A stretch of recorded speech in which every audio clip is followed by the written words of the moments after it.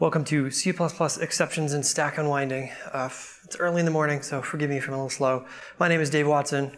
I am a Facebook engineer here to talk to you about exceptions. So while I'm going to teach you a little bit about how Facebook uses exceptions in stack unwinding, I'm also the current libunwind maintainer, so most of my talk is actually coming more from a maintainer standpoint than from as a Facebook employee. At Facebook, though, we do use Linux 64-bit x86. That's what I'm most familiar with. We're going to be talking about a handful of different stack unwinders. They're listed up here on the slide. These are all kind of the ones that are most used in Unix operating systems. So if you're using Windows, I don't nearly have as much knowledge about that. Windows uses SEH, structured exception handling, which is a little bit different, but actually you'll probably learn quite a bit in this talk anyways. They're similar enough to still be relevant. So of the unwinders that are used in the Unix-based operating systems, we have libgcc. You guys are probably familiar with GCC. It has a stack unwinder in libgcc used for exceptions and backtrace functionality. The one that I'm the maintainer of, libunwind, started as an HP project for the Itanium architecture. Libunwind actually provides its own interface to programmatically unwind the stack. So you can unwind and see things about the frame, the current function name, look at some of the registers, do introspection, not just while unwinding for exceptions or backtraces, but really whatever you want to use it for. There's another project. Confusingly, it has the exact same name. It's also called libunwind. It's part of the llvm group of projects. The GitHubs are up there on the slide. They're unfortunately very similar, so grab one or the other. llvm's libunwind uses the same interface as libunwind, so I'm going to talk about the libunwind interface that's implemented by those two projects, but is not the same as libgcc, which doesn't export a public unwinding interface other than throwing exceptions. Cool. So we're going to talk about a little review of zero-cost exceptions. You guys are probably pretty familiar with it, but we'll do some review for 5 or 10 minutes and make sure we're all on the same page. We're going to then talk about the various layers of abstraction that we have to get through to actually get from throwing an exception to handling it in a catch statement. So this includes the C++ API and ABI, the Itanium ABI, and finally the libunwind API and ABI. Then we're going to dive into some things that are pretty operating system specific, so dwarf, elf, and what syscalls actually have to be available to do unwinding of exceptions. So I mentioned Itanium. Itanium is an architecture, was an architecture. People still use it. We mostly care about, when I say Itanium in this talk, the exception handling ABI. It has outlived the architecture and become widely used for all the different Unix operating systems. So when I say Itanium, don't think architecture, think, oh, exception specification. This is what everyone is using to unwind their exceptions. Cool, so zero-cost exceptions. Hopefully this means if we don't use exceptions, or even more specific, don't throw an exception, we're not actually paying any cost for having this exception handling in the code. And let's see if that's really the case. So we're going to compare it to return codes. Here's a super simple example of some function that calls another function using return codes. So bar returns a return code. In this case, we're going to check and see if it is less than 0. If so, we're going to assume that's an error and propagate it up the stack. If not, we'll go do some real work and return a different return code. We generate the assembly for that. This is x86 64 assembly. I'll just walk you through all the examples of assembly. In this case, we do a little stack adjustment. We actually call the function. We do some tests. If the return code is less than 0, we do something different. We adjust the stack again and return. Great, pretty straightforward. 7 or 8 different instructions. The comparison, the try-catch. We're assuming in this case that bar throws an exception and we want to handle it somehow. I didn't actually put anything in the block, but you would do something there, catching all exceptions in this case. Generate the assembly, great, zero cost. All that introspection of what the actual return code was has disappeared. And it didn't disappear entirely, it actually went somewhere else. We just generated it into a different block of code. So the zero cost just generates the two pieces of code, the handling of the error or exceptional case, into a different block so we can have a hot piece of code and a cold piece of code. And we can actually see our first little bit of the C++ exception handling ABI here. CXA begin catch and end catch. Of course, had I put something in the catch statement, there would be code generated in the middle to actually implement the catch statement. So in addition to splitting apart the exception handling in the actual instructions that you want to run, we actually need a little bit more information. I can't put it on a slide because unfortunately I don't know of any great tool that will put a human readable version of it, but it's super easy to explain. If you have multiple catch statements, you can have different exception types that you want to handle. So we actually generate a little table that says, oh, here's the types of the various exceptions that we're going to handle, and here is the catch statements for them. So it'll jump to the little piece of code called the landing pad for that catch block. In addition, it generates a little stub to actually clean up the frame. So say we threw an exception from bar and didn't want to handle it. We didn't have that last catch block that was catching all. If we just wanted to propagate the exception up the stack, we'd actually want to delete everything that had a destructor on the stack. So in this case, I stuck up just an example, a mutex that probably wants to get unlocked using that lock guard. So it'll generate a little stub of code that will run all the destructors and then continue unwinding up the stack. So the return code equivalent of throwing is just returning return code. It's a single instruction. Conversely, the zero cost exceptions have eliminated most of the cost from catching exceptions and instead put all the complexity into throw. So a super simple throw statement gets generated into something like this instead. So we call CXA allocate exception. We initialize the exception with a bunch of instructions there, and then we throw the exception. Great, so that's the end of our little bit of review. Let's start looking at what these actual C++ ABI functions, how we would implement them and what they actually do. So the first ones we saw were begin catch and end catch, bookended on top of our catch statements. So exceptions in C++ are reference counted, so you can do things like get the current exception or exception pointer. So the actual exception object isn't deleted until the reference count goes down to 0. In C++, you're also allowed to have a stack of exceptions. So if you are in a catch statement and you want to throw another exception while you're already handling an exception, yeah, sure, you can do that. Go ahead. We'll just keep track of it in a stack. At Facebook, we actually have some tools that will introspect the stack and print all the exceptions that you're currently handling at the same time. I'm not going to recommend this as a great way to deal with exceptions. You probably don't want to handle more than one at a time, but it's totally supported. So these functions are super easy to implement. They're very short. Next, we have allocate exception. The implementation under the hood is pretty much as it says on the tin. It allocates an exception. It pretty much just calls malloc. So it has a little piece of memory there and sticks the exception into it. For return codes, these are passed in register or on the stack, back up the stack as we're unwinding. For exceptions, well, they may be a little bit bigger, so we generally put them on the heap as we're unwinding the stack, because the stack is going to disappear on us as we're throwing the exception. So one little trick here is that what if we are actually throwing bad alloc? So when we say we're using our system allocator, it runs out of memory somehow and says, okay, I'm going to throw bad alloc. But the first thing you get to in the C++ ABI is, oh, allocate exception, which is just going to call malloc using the system allocator. Well, it's probably going to say, I don't even have room for you to allocate bad alloc. As it turns out, we just allocate a little bit of memory at startup and then stick bad alloc into it. So we kind of just like work around it. So we have just enough memory for a few bad allocs to get thrown up the stack. So pretty much the rest of the talk is talking about how CXA throw is implemented. So how do we get from the throw to the landing pad? This is pretty much all the complication of how exceptions are implemented. So that's it. That's all the C++ I'm going to talk about. We're now diving into the world of the Itanium ABI. The Itanium ABI is language agnostic. So it implements exceptions for a bunch of different languages. So I may mention a few of them, but this isn't C++ specific at all. CXA throw is actually implemented very simply. It does a tiny bit of accounting for the reference counting of the exception, and then dives right into unwind, raise exception. So we pretty much immediately jump into the Itanium ABI.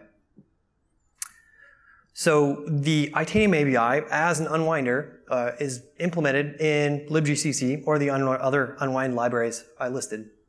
The personality routine, which is the language-specific part of the unwinding, is implemented in your C++ library. So The one we use is libstd C++, and that's where the personality routine lives, in this case called GXX personality v0. And so many years ago, before I knew as much about exception unwinding, I knew this as the thing that was the first thing to complain when you tried to link your C++ library together and forgot to link with libstd C++. Always complains it was missing. Great, so your personality routine, what it's actually doing is walking that table that lists, oh, here's your catch blocks with the type of exception we wish to handle, and here is the actual exception you're throwing. And it just tries to match up the types. So it walks the table, finds the right landing pad, catch block to go to, and jumps there. It's actually pretty simple. It's implemented in 2 or 3 pages of code. It also has a different mode where it will say, I don't know how to handle this exception, so we're going to keep unwinding the stack farther and run the little stubs that run the destructors for this frame. That's all it does. It may need a little bit of extra information to do this, so we have unwind get and set instruction pointer to find out where we are, or to set it to the correct landing pad. We also have access to all the general purpose registers on the machine. These are all abstracted out in the Itanium ABI. They're just numbered 1 to 16 or however many you actually have.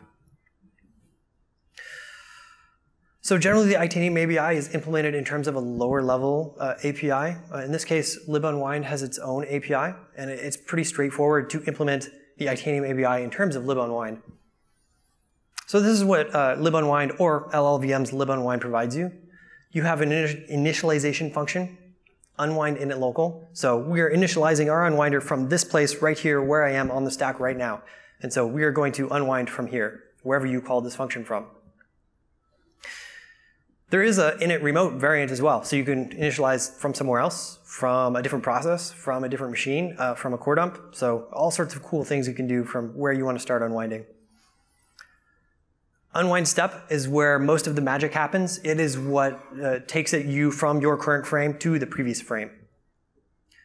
Unwind resume actually resumes execution from wherever you are. So you call unwind step a few times, and then you can resume from a few frames above as if you had called return instead.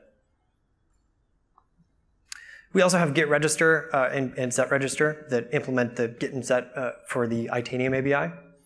And also get proc info. This is the thing that, generalizing a little bit, that gets enough information so that the personality routine can go and handle and knows all the types of the different catch blocks. So let's go ahead and try and implement a super simple exception handler. This code is actually just simplified right from the code that libunwind actually does to implement exceptions, so it's actually exactly what is used. Itanium ABI specifies a 2-phase unwinding process. The first phase is the search phase. We're going to search through and try and find the correct handler. So first, we just initialize from wherever we are, enter a while loop to unwind frames until we find the right handler. The first thing we do is step backwards. The unwind step returns either an error code, or it tells you it has gotten to the top of the stack and there's nothing more to unwind. Or it says, okay, great, we unwound 1 frame successfully.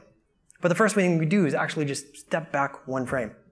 Why would we step back 1 frame right away? Well, it's because we're actually in the Itanium ABI, we're actually in the unwind raise exception function, and we are guaranteed to not have your catch handler in the unwind raise exception function. So we step once to get back into your function. So the first step is good. We're just getting back to your function. We grab whatever information the personality routine may or may not need, and we call it. Personality routine takes an enum. In the first phase, it is search.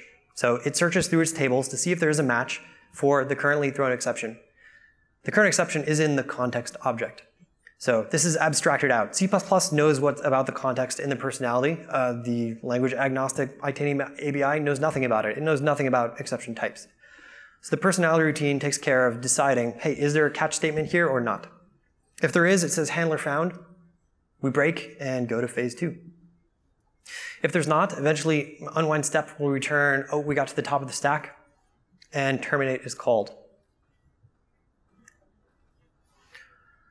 So let's say we found our handler. We're now going to start the second phase of the unwinding. We restart from the beginning. Initialize back from the very beginning, unwind init local. Next, we step, again right away, step, grab the personality routine. This time call it with the cleanup enum. So this time it's running all your destructors. It also returns, hey, is this the right location that we actually need to install the context or not? So if this is our handler. We're not going to clean up. Instead, we're going to reset the instruction pointer, which is done somewhere in the personality using unwind set instruction pointer, to the correct catch block. And then llvm-libunwind says unwind resume. So it resets all the registers to the correct values and resumes execution from there.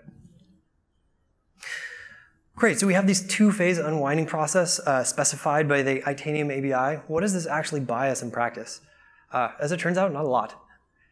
It lets you have the full stack trace available to terminate if you threw an exception and it was unhandled.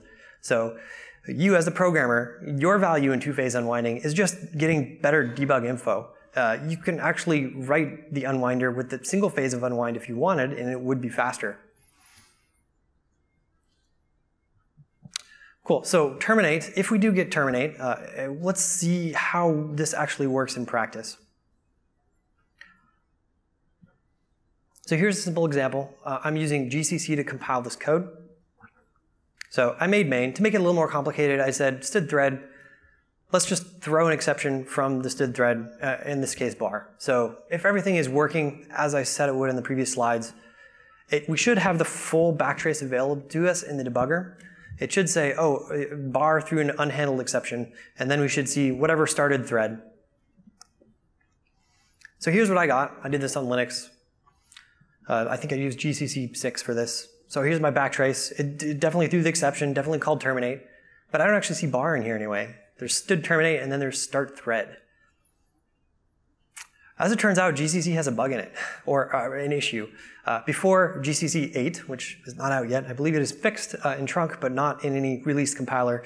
What actually happens is this std thread, before it calls your user function or your lambda, it actually has a try-catch around it. So it catches all. It catches all exceptions. So we're switching from phase 1 to phase 2. It needs to do this to implement pthread cancel. So I actually don't use pthread cancel. I don't care about pthread cancel. Neither does the code. It rethrows the exception. And that's fine, but that means we've gone through phase 1 and phase 2, found the handler, restarted execution.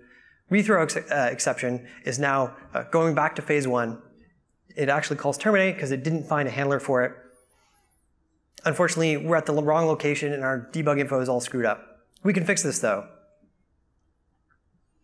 We stick a no except in there. What does no except do? So this is straight from the standard wording. No except may or may not unwind the stack, which potentially allows the compiler to implement no except with, well, implement it faster.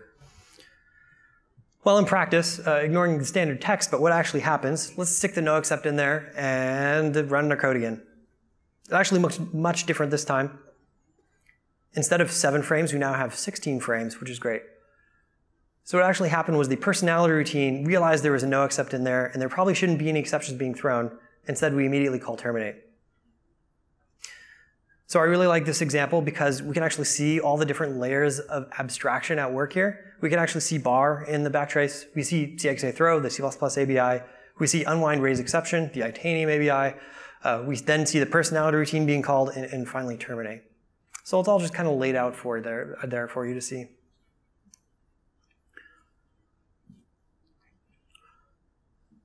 So in addition to throwing exceptions, or even pragmatically unwinding your stack, there's a couple other really commonly used functions that use the same machinery. So POSIX provides setJump and LongJump. And C, these are actually easy to implement. SetJump just grabbed all your registers, including your instruction and stack pointers. And LongJump, after you had presumably increased your stack size, done a couple functions, it's just a non-local return. It wants to return not from the current function, but all the way back to where setJump was called. So the way it does this is it just slams back in all the registers it saved, including the stack pointer and instruction pointer. Works great in C. It doesn't work so great in C++ because we need to run the destructors. So instead, we use the same machinery. Instead of calling a personality routine to try and decide if we have a catch statement and trying to match up exception types, we do it instead by just saying unwind to this instruction pointer in this location.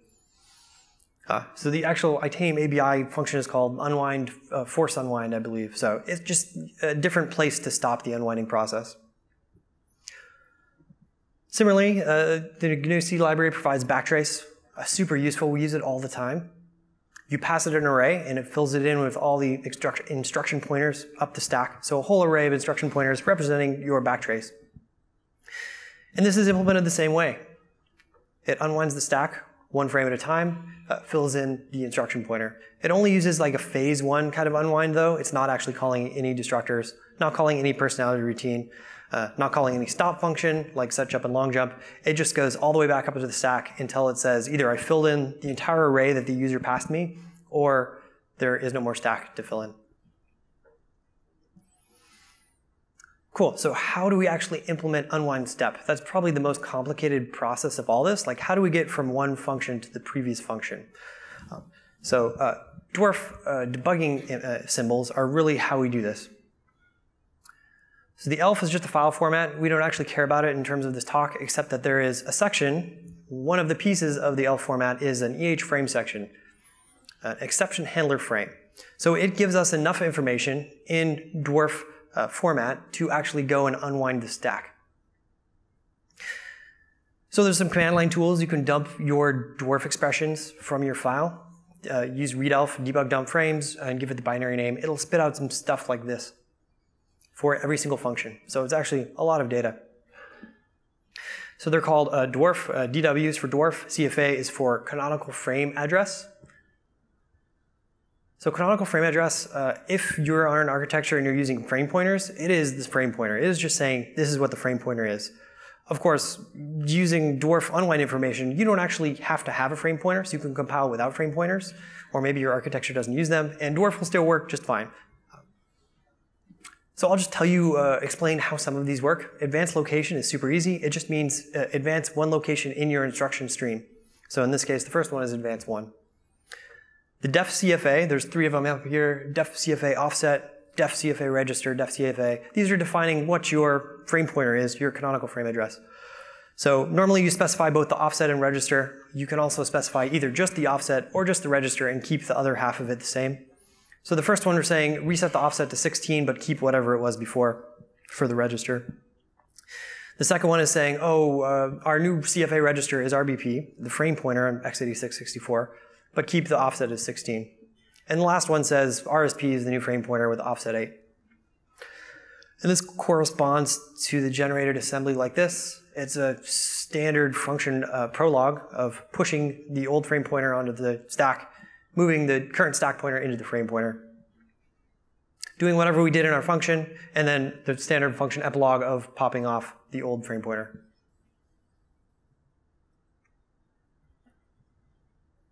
So visually, that looks something like this. We're stack. I'm just assuming, like in this diagram, that we're pushing things onto the stack always, never popping them off. We have a series of registers that we want to know how to restore, how to get from this frame to the previous frame. So presumably there's some registers that were saved that we need to then put back into the registers from the stack before the stack disappears. Because as you're unwinding the stack, you need to grab any information you need out of the stack before you move to the previous frame. So in this example, it had pushed R1 on, and then pushed R6, and then pushed R1 on again because it had done something with it. It also has some frame-oriented registers on there, like the return address and the frame pointer. So we need to restore the registers when we're unwinding, but what registers do we actually need to restore? It turns out not all of them. We can kind of break up the registers into several different categories. The caller saved, the callee saved, and the frame related. So the instruction pointer, frame pointer, stack pointer.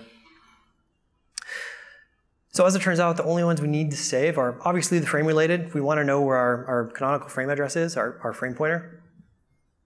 But only the callee saved registers need to be saved.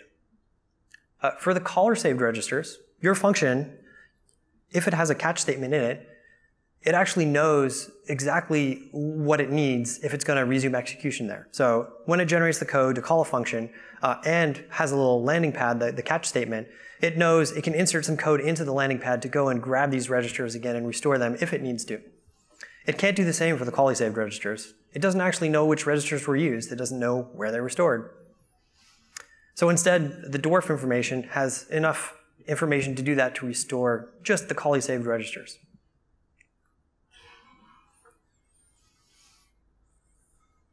Cool, so we're going to take a little aside into one of the bugs I had to solve in stack unwinding. So about a year and a half ago, I spent most of my time working on llvm-libunwind, which is our memory allocator implementation. It has a debug mode where it takes stack traces every X bytes that you allocate. So you allocate every 100 bytes, it will go and take a stack trace when you call malloc. So it can try and figure out, give you a nice profile of which pieces of memory are allocated and where they're allocated from.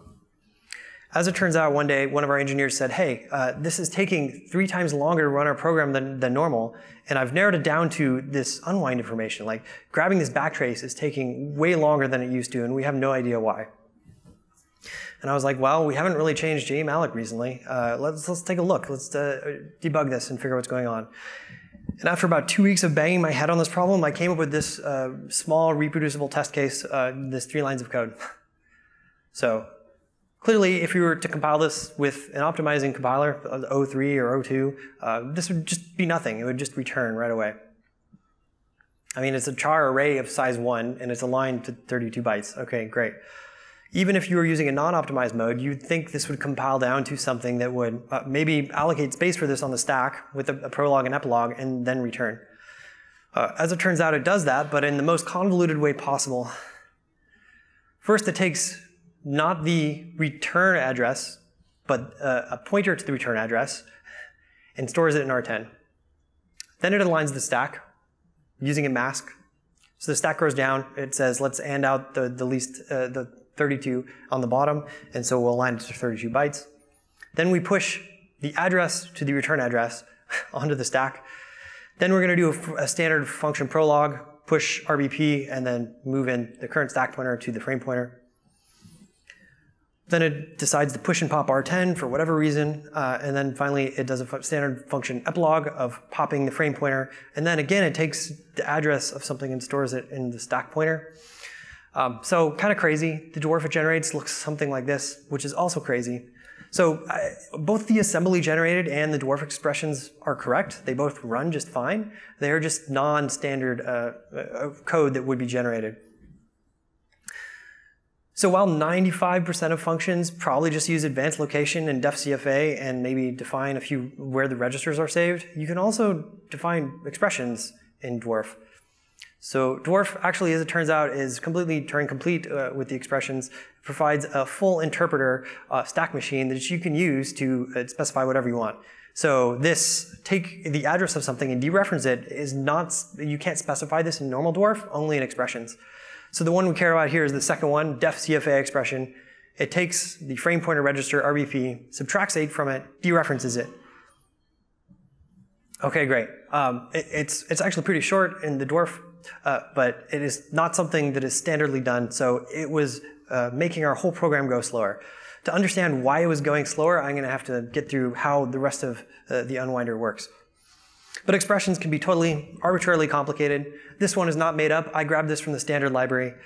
It grabs a couple registers, puts some literals on the stack, ANDs them together, does greater than, shift left, but totally, completely arbitrarily complicated. As it turns out, there's a researcher wrote a whole paper on how to maliciously attack your program using dwarf instructions. That's kind of cool. I thought it was a good read. Cool, and now we're really coming to the heart of the winder, or what I consider the heart. How do you find these dwarf instructions? Actually, implementing a dwarf parser is great. There's a bunch of them out there. It is not that interesting. As it turns out, all the different unwinders all parse it the same. I mean, they'd have to be correct. But how do you find the actual dwarf info, and how do you make it go fast? As it turns out, at least in the teaser for the talk in the slide, there's a giant lock in how you find the dwarf information. So if you had statically linked your binary all together in one giant blob, great. There's just one EH frame section. That's the only one you have to search. It's super easy. If you had dynamically linked things together, there's a bunch of different sections that you now have to go and try and read and find the right one. So some of this is operating system specific. You can, of course, go read the proc file system in Linux and try and figure it out. glibc provides deal, iterate, phtr. So iterate the dynamically loaded libraries and find the headers. You can also load dynamic libraries, DL open and DL close. So the lock we're taking is the list of dynamically loaded libraries. So while you're iterating over things, you can't open and close libraries and vice versa. So if you're complaining about exception speed in multi-threading, this is probably the issue you're running into first, is that there's a hard unwind where there's a giant lock that you try and have to get around. And how we get around this is completely different for the different unwinders. They all basically use caching in some form or another to try and cache this information so they don't have to iterate over all your loaded libraries. So the main problem with unwinding is deal open and deal close. So great, you open something. You can't actually unwind unless it's already open. So presumably you already have the code loaded if you're throwing an exception on unwinding. Let's assume you have already done deal close in a safe manner and you're not trying to unwind through a closed library, which again, that's correctness on your part. The problem really comes down to we're now deal opening something after having deal closed something. It doesn't have to be the same thing, it can be completely different. These things can be put in the same place in memory. So when we're talking about caching, we have to make sure our caching is correct, even though things may be changing using deal open and deal close at the same time. So the different caching strategies are something like this. libgcc is the most conservative. It always takes this lock. It always calls deal iterate phdr, grabs the lock. Deal iterate phdr actually has a super interesting optimization in it. It has a count of how many times you've called deal open and deal close. If that count is the same, we just assume that our cache is correct. So nothing was loaded, nothing was closed, we can use the cache. Immediately goes and checks the cache. Its cache is pretty small. It caches 8 objects. The things it caches are, it is caching an instruction pointer range to the EH frame section in your object file. If it's not on the cache, it has to walk the whole list of all the object files and try and find it. llvm's unwinder, llvm-libunwind, has a different strategy. It also does caching. It has an unlimited cache. As far as I can tell, it's just a linked list. It uses a read-write lock to protect it. So if it's not updating the cache, all the readers can just use the read lock and try and read the cache. It also briefly takes the global lock always to make sure that the cache is valid. But then it can grab an unlimited number of things from it. It doesn't cache full object files, it caches the functions. So each function has a series of dwarf instructions associated with it. So a slightly smaller range of IP addresses, or instruction pointer addresses, to the functions that it's actually using for the dwarf instructions. libunwind takes a different approach from both of those. It's an even higher level cache. It also doesn't always take the global lock. It is a little more optimistic. It says, hey, if you're just trying to get information out of this, you're just doing a backtrace, you're not actually resuming execution, we're just not going to take the lock. We're going to assume our cache is correct. It does have a few checks to try and see if the cache is correct, but there could always be a race with the actual deal open and deal close. But most programs don't use deal open and deal close, so not usually an issue. When it unwinds an exception, it does always take the lock, so that your code never crashes. It's always correct with deal open and deal close.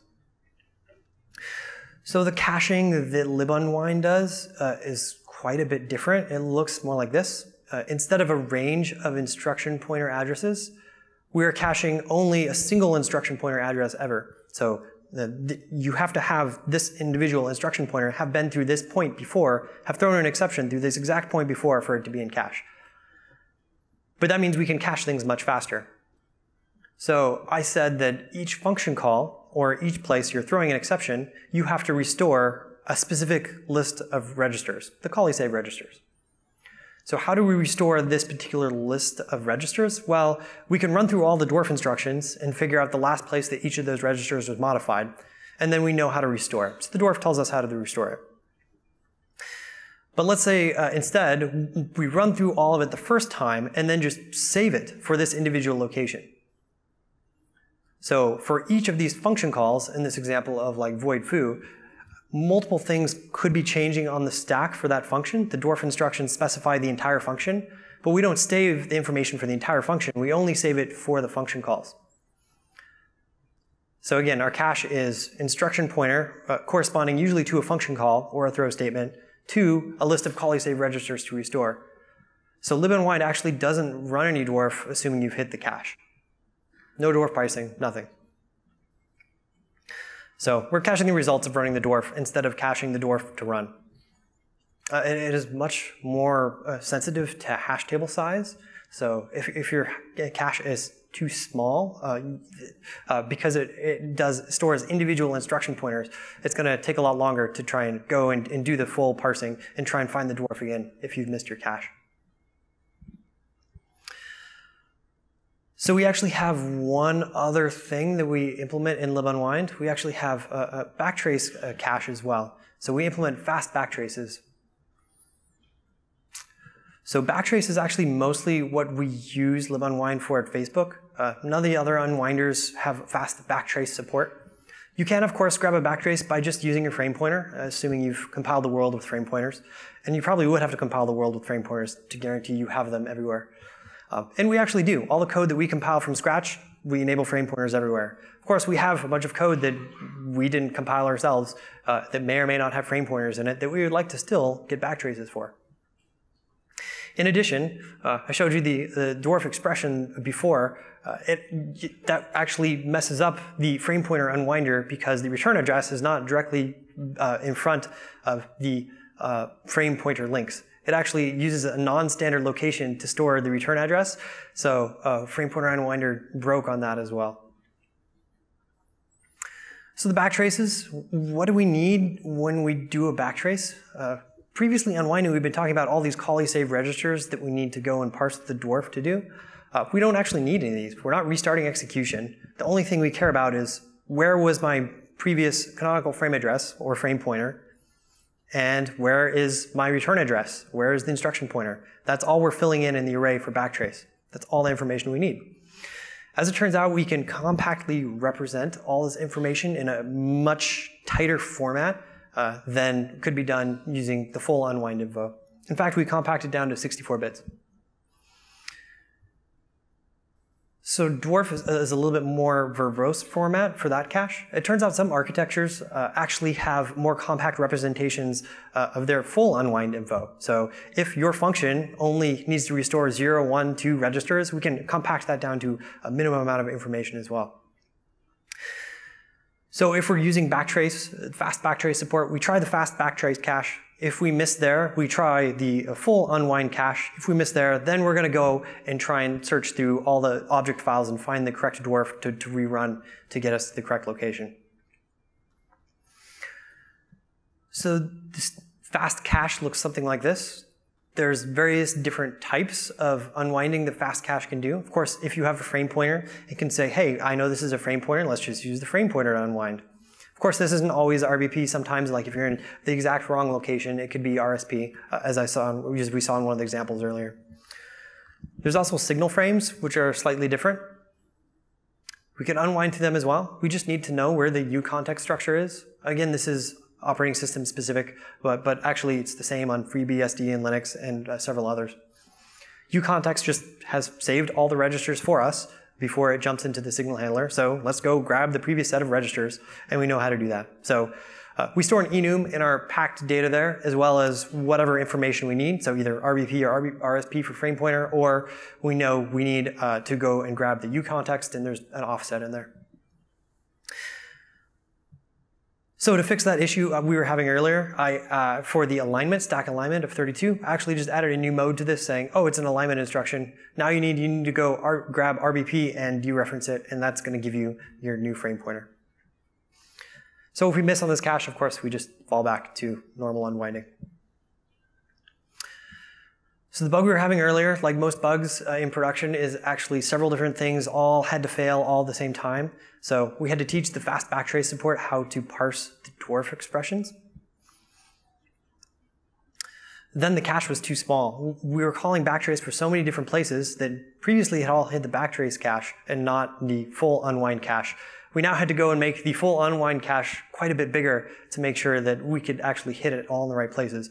So even if the backtrace cache failed, we would hit the normal cache. So now in llvm-libunwind, the cache size is configurable. And then we still hit the global lock contention in deal iterate PHDR, which is really what was slowing everything down. So we were hitting global contention for a multi-threaded program. I don't actually have a great solution for that yet. You can, of course, do things like lock-free lists, but nothing is guaranteed to still be safe with DL close at the same time.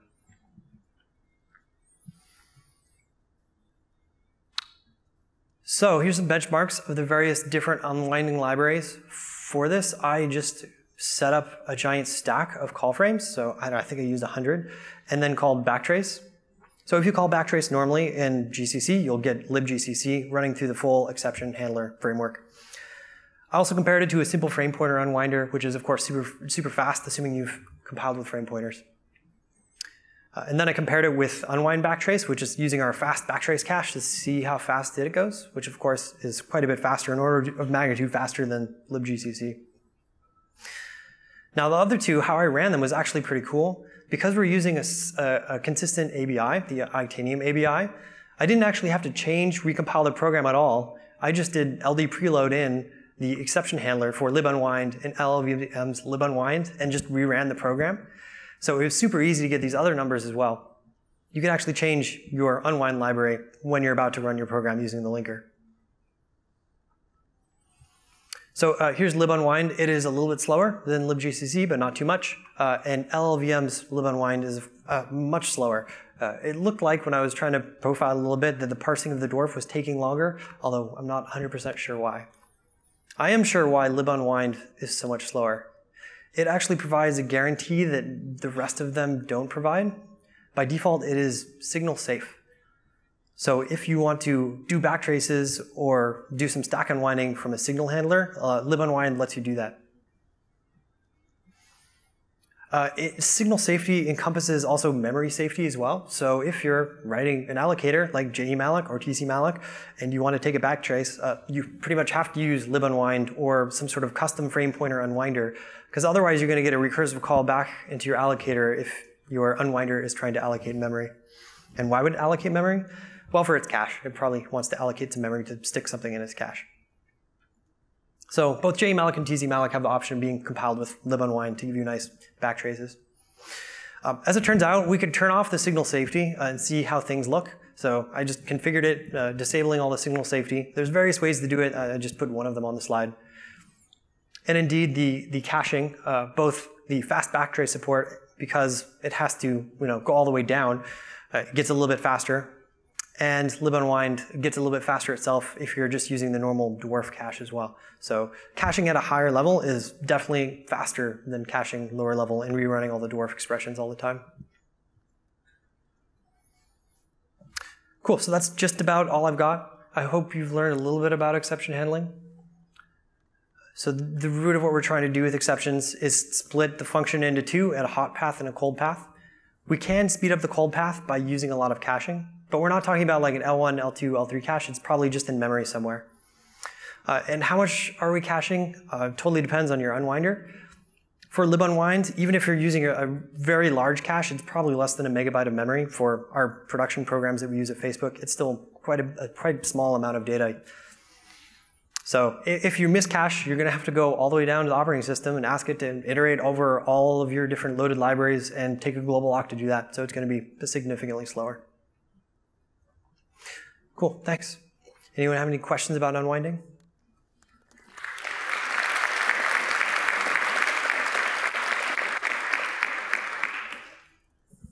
Thanks for the talk. I'm afraid I know more about exceptions than I want to. This is complex. Can you tell us something about the past security vulnerabilities related to unwinding and the mitigations that were put in place after those? No, I'll refer you to the research paper. I don't know a lot about the security implications. Sorry. Thanks. Let's say there are two shared objects which define the same exception class. And they are opened using delopen so that linker doesn't get a chance to use one of them. But they are both present in a process. Okay. How does catch statement understand which exception is which, or either? So you're asking if you deal open two different libraries and there's two different objects that are going to be thrown, but you're asking if they're different or the same and how Yes. they're different. So for this is taken care of at the language level, as far as I know. That the C++ will give them different type IDs that they're compared. So either they're the same or they're not. They're different type IDs in that comparison. So it uses RTTI. Yes. So exceptions definitely use RTTI when doing the comparison. So depending on which compiler you're using, even if you turn off RTTI, but you are using exceptions, you'll still get some of the RTTI machinery. Thanks.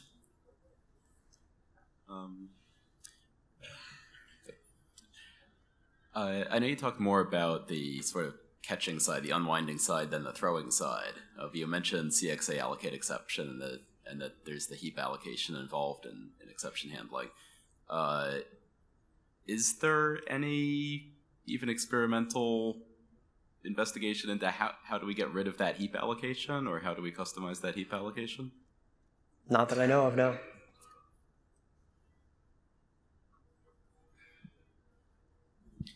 Hi, so I'm used to dwarf, meaning debug information, which can be safely stripped from the executable. This should be a simple question. The dwarf in the exception handler, that's just using the same format, but presumably that's pretty critical to the execution and can't be stripped. Is that correct? You are correct. So while debug information is in a different section. It's not in the llframe section. It's its own debug section. So if you want to split the debug info, it can be in a different file, but the llframe section is always in the same. And while they both use dwarf, the information is completely separate. You can actually pull enough information from the debug info to do unwinding, but not vice versa. And so it's basically a stripped down debug section that always ships with your binary. Okay, thank you.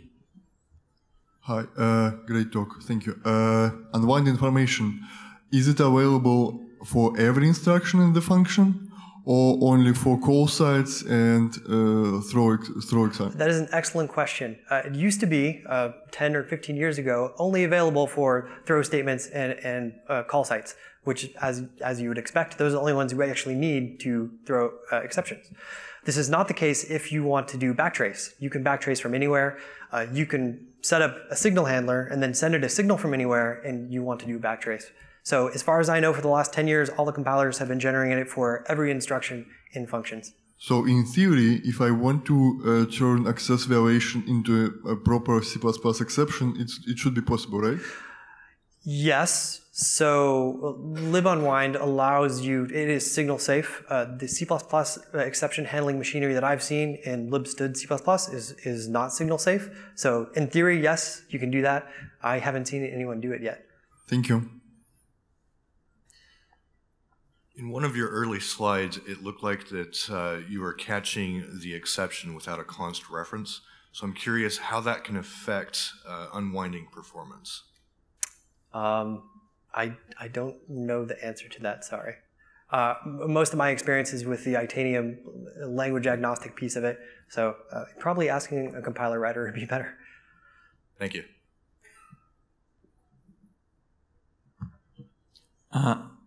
You mentioned a potential issue with multiple threads loading and closing libraries. Does that really happen in production? Because I don't see the use case of multiple threads just going by opening and closing library all the time. No, it generally doesn't happen in production. I have never seen it happen in practice, but it's the reason given for having to always take the global lock. And I've totally written a small, unit test that can exploit it, but I haven't seen it happen in production. As for the previous question, I'm pretty sure I read that catching by reference or by value is exactly the same, but I wouldn't be coded on that. Just double check.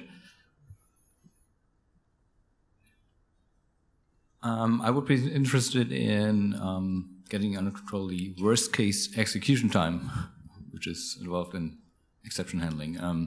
There's certainly the memory allocation, which sort of brings us a kind of unbounded, theoretically at least, factor. Is there any other? So when I've seen the worst case in production, it has all been lock contention on the global lock. Right. If you are a single-threaded program, the worst case I've always seen has been parsing the dwarf instructions themselves, grabbing them off of disk and then parsing the format, which you need a full parser to parse it, and then actually executing all the instructions and finding the correct registers to restore. So this all kind of dominates any sort of allocations. This global loader lock smells a lot like the loader lock from James McNellis's talk about DLLs the other day. And of course that was about Windows DLLs, not POSIX. But is this exactly the same idea? And in his talk, he pointed out that there were ways you could deadlock yourself by, DL opening things inside DL open, or Windows equivalent of that. I didn't see that talk, but it sounds almost the same. And yes, I am sure you could deadlock yourself by DL opening and DL closing things from different libraries.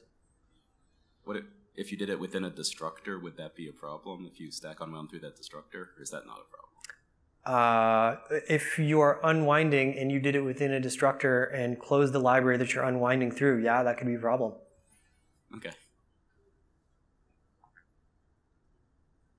In an answer to your previous question, you said that typically it doesn't happen that someone DL opens and DL closes in different threads. So, is there a way to compile libunwind or llvm-unwind to assume that no one does that to get the benefit of not having to use the logs? And that's on your fault if you broke the assumption? There's no way to do that currently that I know of, but it is high on the list of things that I want to fix. Yeah, okay, thanks. Thank you.